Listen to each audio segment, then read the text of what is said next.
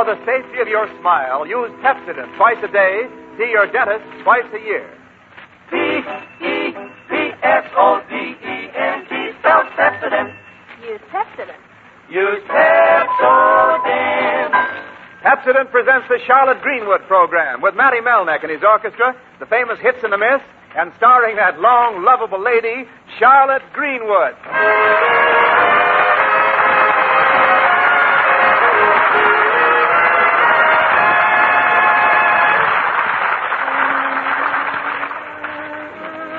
An annual event of some importance is taking place today at 114 Hinkle Street. Properly dressed for the occasion, and with her sister and their star boarder in attendance, we find Charlotte Greenwood cleaning out the attic. Jane, just set those old books over there. We'll put them out in the garage. My, what a mess. Oh, yeah. I didn't realize we had so much junk, Charlotte. I think it grows here. See, I've lived in a lot of places, and they all had attics, but I never saw one as full as this one. Don't you ever clean it out, Charlotte? We clean it out every year, but somehow it never seems we never get rid of anything. Well, hey, you're not going to throw away these old books. Gee, I'd like to read these. That's what I mean. Oh, look at it. Look, Dick Merriwell tries again. I bet that's interesting. Yeah, you'll find a fascinating copy of Ned Crabtree's Triumph, or Never Say Die in there, too. Oh, here's a book by a man named Jones called How to Be a Successful Novelist. That's the only book he ever had published. But come on now, this isn't getting the attic cleaned up. Here, that old chair goes downstairs. Oh, I'll set it by the steps. Pinky, Pinky McCleaver, what are you doing? Huh? Oh, I was just looking over some old letters. Here's a whole box of them, Charlotte. Yes, I know. Put them back in that drawer. They're personal. Oh, are they yours? I didn't know. No, you couldn't tell by the envelope where it says Miss Charlotte Greenwood. Oh, I didn't look at the envelope. I couldn't tell by the letters either. They all start out, My Lovely Rosebud. Huh? Or Little Cornflower. Or Sweet... Little cornflower? Yeah, never mind. I know the corn is green, but the flower is gone. Yeah, sure, Little Cornflower. This one here says... Pinky, give me those letters. Now, come on now. Let's get something done here. Jane, those flower pots go downstairs, and Pinky, that chair goes out in the garage, and that little sewing table, too. Little cornflower. Where'd you ever get so much junk, anyhow? All this broken down furniture and stuff. Well, Jane and I bought a lot of it at auction. I've got 2 piles of stuff started in the backyard. Now, the one beside the back porch goes in the garage, and the other pile is for the junk man. Okay, I'll take a load downstairs now. Where does this go, Cornflower? All that stuff over there is junk. Now, be careful now, and don't try to take too much. I'm all right. Let me get my arm through this step ladder. Here, pile those magazines up under my chin, Jane. Okay. Can you see where you're going? Sure. Hand me that box and I'm all fed. All right, now, everything you had there is for the junk pile, Pinky, except that last box. It's full of dishes, so be careful of the steps.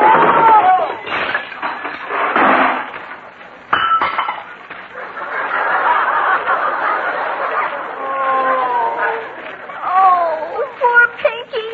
Oh, Pinky, about those dishes, just put everything in the junk pile.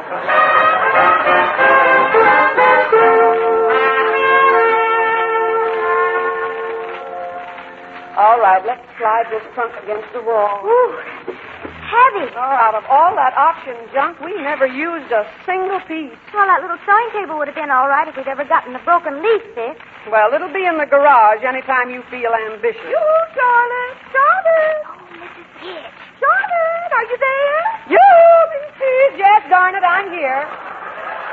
I won't ask you to come upstairs, but I know that isn't necessary. You'll come anyway. Thank you, Charlotte. Thank you. Hello, Jane. Oh, my. What a fascinating lot of antiques, Charlotte. Antiques, yes. Fascinating, no. Don't you just love to prowl around among the relics of your girlhood? You must feel so at home with these old things. No, thank you, Mrs. Biggs. That's why I feel so at home with you, dear. My first husband was like that. He really loved antiques. Yes, he knew how to pick them, too. You must have had a creaking romance. Lovely, Charlotte, just lovely. I remember our first little cottage. My husband furnished it entirely in Chippendale. Just for me. Early American, you know. You were? Yes. Oh, no. Oh, my, what a handsome brass vase, Charlotte. There in the corner. Well, that's a valuable thing, Charlotte. Lovely. It shouldn't be on the floor. Well, it belonged to my grandfather, and it was always on the floor. That's a genuine Ming, a true Ming vase. I can tell from the shape. I see. What can you tell from the rubber mat under it? Oh, my, I didn't see that. But it's a perfectly natural mistake, Charlotte, perfectly natural. One sees so many imitations of the real things nowadays. So many fakes. You're just self-conscious, Mrs. Piz. Say, maybe Mrs. Pidge would like to have some of these things. A chair or something? Me? Put that old junk in my house? Why, Charlotte, after all, my house is furnished in blonde maple, you know. Well, I must go now. I'll see you later. Well, don't bother. Phew. Blonde maple furniture? Yes, and I'll bet it's peroxide blonde.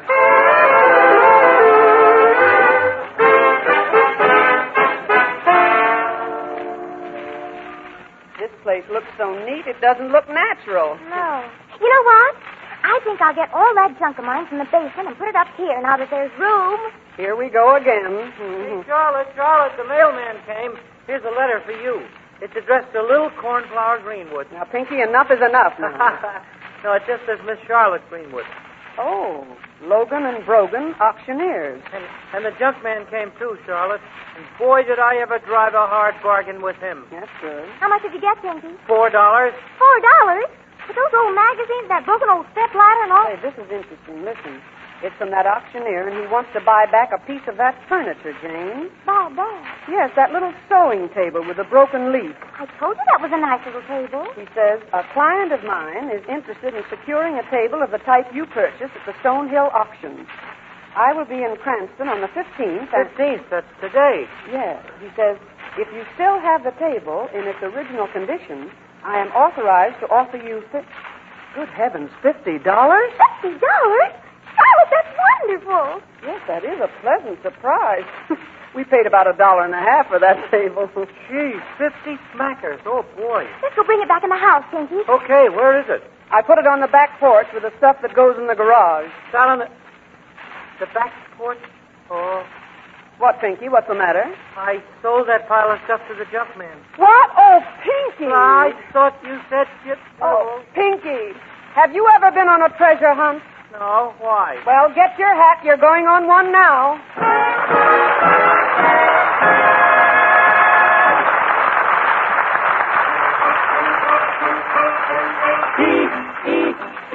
P-E-P-S-O-D-E-N-T, spelled Pepsodent, to make teeth bright both day and night. Brush, brush.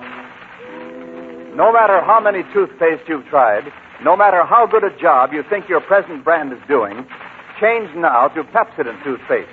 And in just 1 week, see if you don't find new brightness in your teeth, new sparkle in your smile. You see, Pepsodent, and only Pepsodent, contains Irium, the exclusive patented cleansing ingredient. And Pepsodent toothpaste with Irium removes the film that makes your teeth look dull. It loosens film and floats it away, quickly, easily, safely. Because it removes film, Pepsodent toothpaste with Irium brings new brightness to your teeth. No wonder more people than ever before use Pepsodent toothpaste today. No wonder it's #1 with the armed forces. So forget other brands you've tried. Change to Pepsodent toothpaste with Irium. And in just 1 week, see if your teeth don't feel cleaner, look brighter. See how it uncovers the natural brilliance of your smile.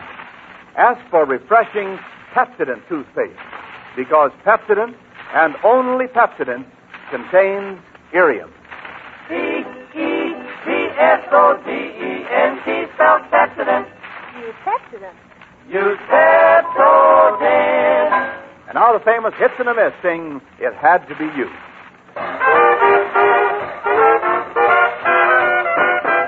It had to be you.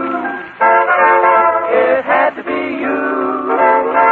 I wandered around, finally found somebody who could make me be blue, could make me be true, Could make me be sad, even be glad. thinking of you.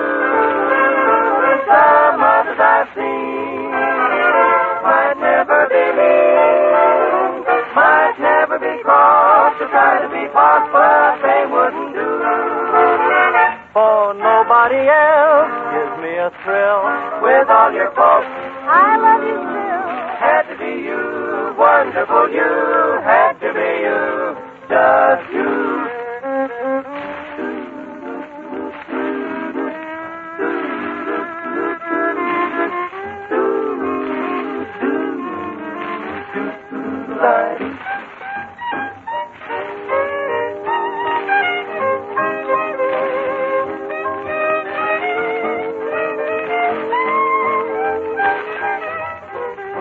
Some others I've seen might never be me, might never be cross or try to be boss, but they wouldn't do.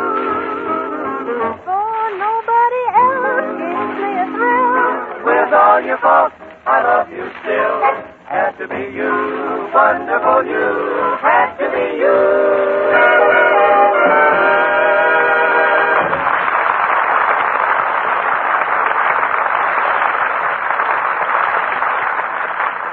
And now back to 114 Hinkle Street. Gee, Charlotte, I don't know his name. He's just the junk man, that's all. Well, that's great. That helps a lot.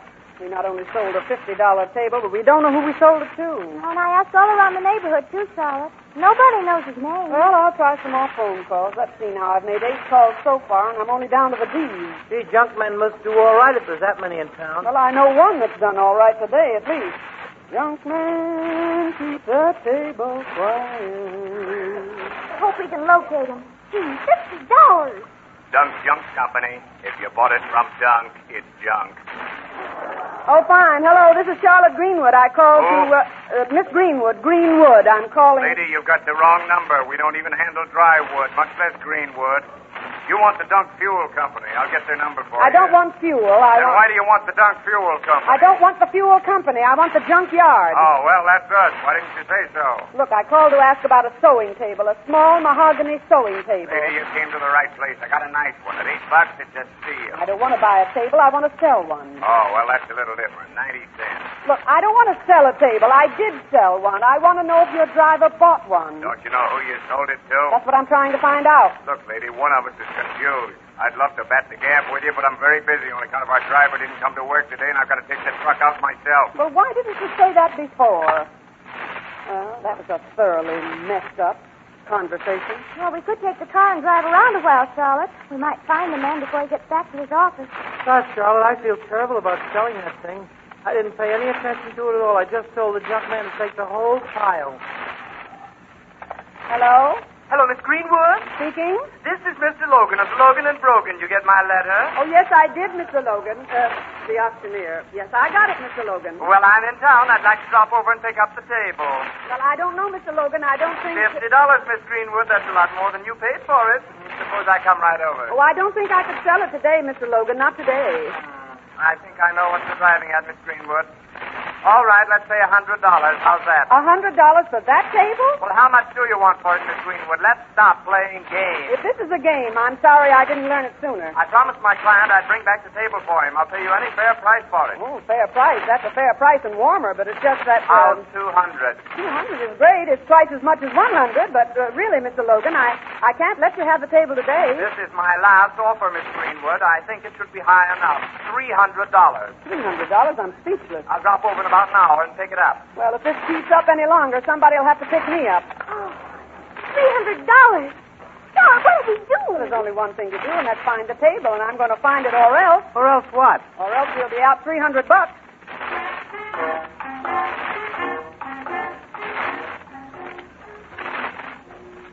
Well, that's 11 places so far, and nobody's been any help yet. Yeah, gee, I hope Jane is doing better than we are. At least he can get around faster with the car.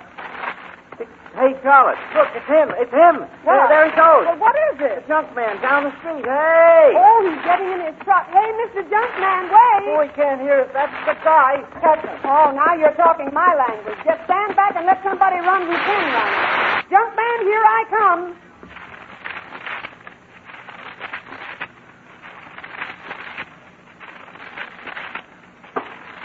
Hey, run him down, Charlotte! Hey, Junkman, wait a minute. Charlotte! Charlotte! Where are you? you? What happened? Well, don't stand there. Help me out of this manhole.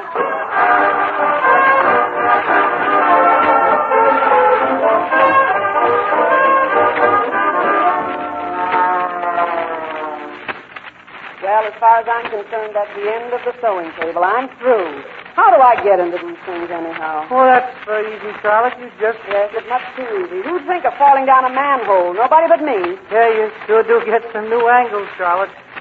But we better get going if we're ever going to find that junk man. Told you, Pinky, I don't care if I never see that table again. But, Charlotte, you can't just sit there on the curb with your legs in the street. You get your feet run over. My heels are all run over now from the running around we've done. Look at my best shoes. Yeah, but... Oh, look, here comes Jane. Charlotte? Pinky? Oh, she's got Veronica with her. Maybe they found out something. Hello, Veronica. Hurry up, get in, kids. What do I mean, kids?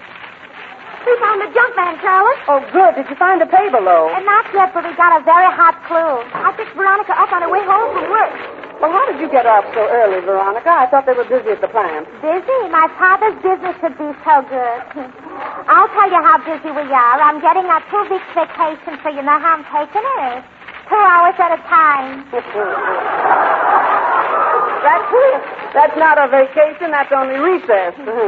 So anyhow, I'm coming home, and Jane picks me up, and she's explaining the dilemma, you know. How Pinky sells the sewing table to a junkman, and who is he?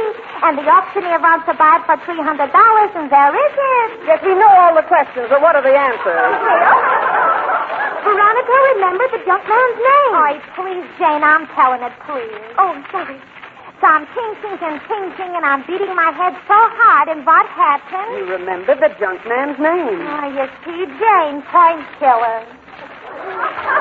Look, kids, I don't like to be too inquisitive. So we waited at the junkyard till the truck came in and asked the man about it. Would you mind starting at the end and telling this backwards? Where's the table? I'm coming to that. But when? Well, he remembered buying a whole lot of stuff from Pinky. But we looked all through the truck, and everything was there except the sewing table. So then he remembered selling a table to a woman somewhere along here, on Lake Street. Keep watching, everybody. I don't mind watching, but what are we watching for? A mahogany sewing table to come flapping its drop leaves down the street? Oh, no, for a white house with a small porch. And here it is. Oh, it's 213 Lake Street. I am so excited. $300 for a little bitchy table. Well, I hope this is it. Well, I hope the woman will sell it to us. This has got to be the place. If the guy bought it from me and this is the only place he sold the table, this has got to be it. Ring the bell, Pinky. We may as well get this over. Hey, Jane, kids, have I walked that much? What? How much, Charlotte? Well, I'm shorter than Pinky. Oh, I see I was standing on a lower set. Phew, that's better. I don't want any. Huh? How'd you get here so quick, madam? I sit all day and look out the window. Oh, excuse me. I took you for the mop salesman. Who did you take for the mop? Who do you think? A fine start for our business deal. Madam, we're looking for a table. Yes, you see, a friend of ours sold it to you this morning. No friend of mine. And we wondered if, how do you like it? Don't tell me the 4 of you came way out here just to see if I'm happy. What's the racket? Well, we want to buy the table. It's no good. It's ready to fall apart. That risk we'll take, won't we, kids? If you don't want it, you'll buy it. How much? I paid $5 for it. Fair enough. I'll take 20. What? 5. That's a very fast profit. There's a war on, sis. Things go up fast here. We'll take it. Just a minute. I don't get it, but the table's right here. Well, here's your money. Well, I've heard about these things, but it never happened to me before. That's how inflation happens. A lot of people running around with money that they aren't used to, paying fancy prices. Never mind the commentary, Mrs. Caltonborn. Let's have the table. Here you are. It's a horrible shade of green to begin with, and the legs are ready to fall off. Hey, that's not the table. That's the one I bought this morning from the junk man. Oh, it's such a deal. Oh, that's all I need. Let's go home. But, Charlotte, that's not our table. It is now for $25.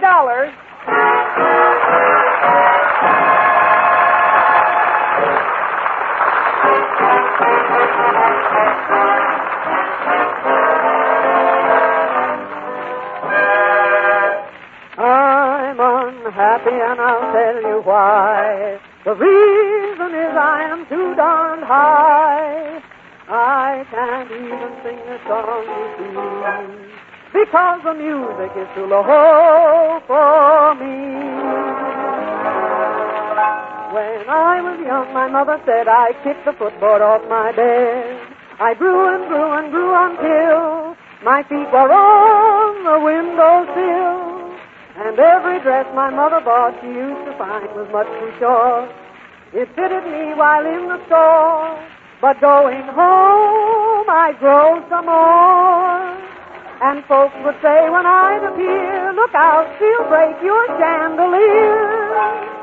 There was no knowing when I'd stop growing. Folks would look at me and try to figure out how I was up.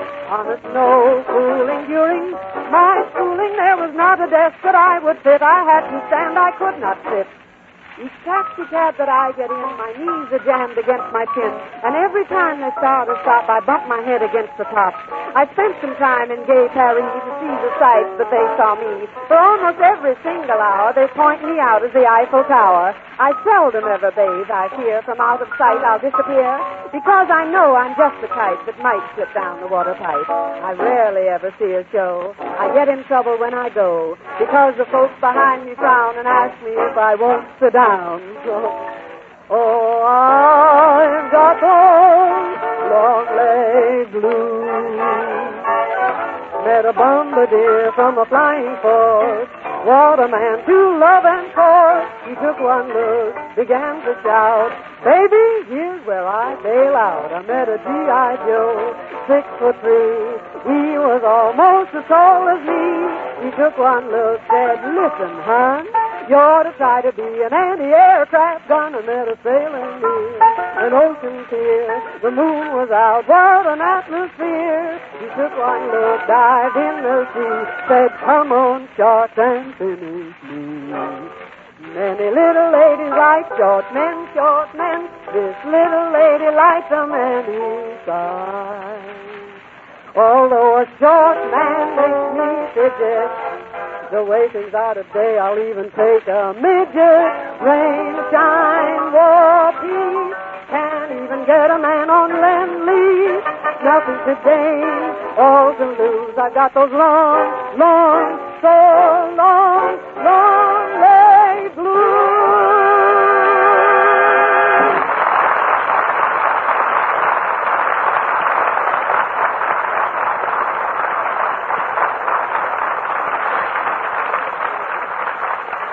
Despite years of faithful brushing, despite any other toothpaste you've tried, see if your teeth aren't noticeably brighter in just 1 week after you change to Pepsodent toothpaste. You see, Pepsodent toothpaste contains Irium, the exclusive patented cleansing ingredient. Pepsodent toothpaste with Irium removes the film that makes your teeth look dull. It loosens film and floats it away, quickly, easily, safely, brings new brilliance to your teeth. So forget other brands you've tried. Change to Pepsodent toothpaste, and in just 1 week, see the difference in the brightness of your teeth, the sparkle of your smile. Ask for refreshing Pepsodent toothpaste, because Pepsodent, and only Pepsodent, contains Irium. Pepsodent, spelled Pepsodent. Use Pepsodent. Use Pepsodent. And now back to Charlotte Greenwood, who's just entering her house with 3 other people who are tired, perplexed, and disgusted. Or to make a long story short, they're beat. Oh, I'm so disgusted, Charlotte. I don't feel anything anymore. I just want to sit down and fall apart. Oh. I don't get it, Charlotte. If everything was on the truck except the table, and if the only place the man sold the table was to that woman on Lake Street. And this is the table she bought from him. I don't get it either. Maybe it bounced off the truck. Oh, that isn't likely to happen without him knowing it. Maybe it fell down a manhole. That can happen. It says so right here where there aren't any knees left in my nylons. Oh, he's such a mystery. Just like in the radio with Mr. and Mrs. Powell. Veronica, you mean Mr. and Mrs. North. Oh, yes, of course. I got no sense of direction. Oh, that's probably the auctioneer now. Well, I'll get it. How do you do?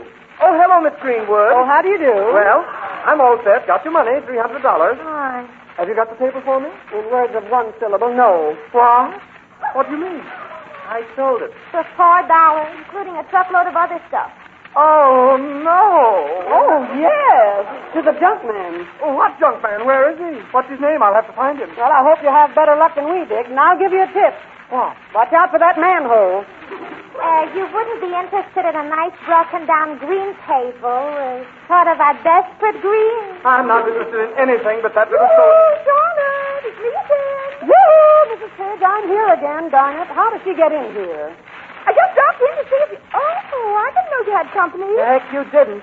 This is Mr. Logan, Mrs. Pidge. How do you do? I'm delighted, simply delighted to meet any friend of Charlotte. Mrs. Pidge is a local distribution center for news, Mr. Logan. How do? Now, about that table, Miss Greenwood, if you can give me any help at all. Well, that's why I came over, Charlotte, about a table. I wanted to thank you for that little sewing table. Oh, that's all. What? Sewing table? What do you know about it? Oh, my, was something wrong? Well, Charlotte, you know, you asked me this morning if I wanted anything in that attic. Don't you remember? And you looked at it like it was yesterday's spinach. Do you remember? Oh, but on the way home, I saw this pile of furniture on the back porch, and Pinky had told me it was for the junk man. So I decided to take the little sewing table along. Oh, you got it, Mrs. Pidge? Oh, you're a lifesaver. Yes, I love them, Charlotte. I eat them all the time, and I Look. find them... Mrs. Pidge, would you mind rushing home and getting that table for us? As fast as your little legs will carry you. Oh, why, Pinky? And now, Mr. Logan, will you tell me something? Glad to. What on earth makes a broken-down little table like that one worth $300? It isn't that good, surely. Well, I don't know why I can't tell you now that we've made our deal, Miss Greenwood. You see, the family that owned that furniture we auctioned had made $1 million business out of a secret recipe for a chili sauce they manufactured. Chili sauce? Yes, and when the old man died, nobody knew the formula. He'd always kept it in his head, or so we thought. That sounds like a plot for a novel. Oh, it is. Uh-huh. Recently we found out that he had written it down. Not on paper like anyone else would have done, but... Well, watch this. You can still fall down and smash it, you know. Here you are, Charlotte. Here's the table. Isn't much good, really. It's awfully rickety. Now, mine's blonde maple. Yes, we know, Mrs. Pidge. We know. Ah, thank heaven. Well, here's what happened, Miss Greenwood. Instead of writing the recipe down on paper, the old man wrote it on the bottom drawer in this little table. I hope you notice how much nicer it looks, Charlotte. Somebody had scribbled all over the drawers, but I washed every bit of it off with soap and water. Oh! The recipe. Gone. Mrs. Pidge, you know you just washed out $1 million business with a 5-cent piece of soap, but confidentially you did a good job because that chili sauce was terrible.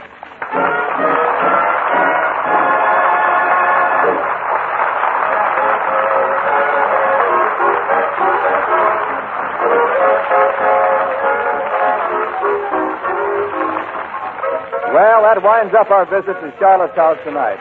But we invite you to come over next Tuesday and every Tuesday night at the same time to enjoy the Charlotte Greenwood program, written by Phil Leslie with Matty Malneck, the hits and the miss, yours truly, Wendell Niles, Lorene Tuttle, Arthur Q. Bryan, Sarah Berner, and starring Charlotte Greenwood. The door is never locked at 114 Hinkle Street.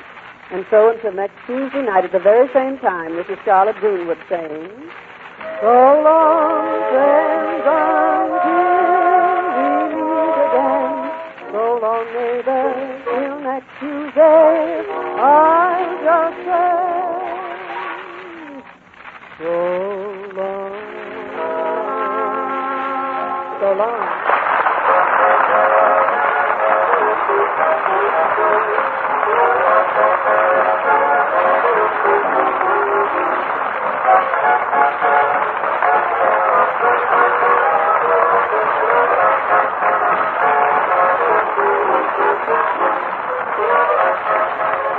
This is the National Broadcasting Company.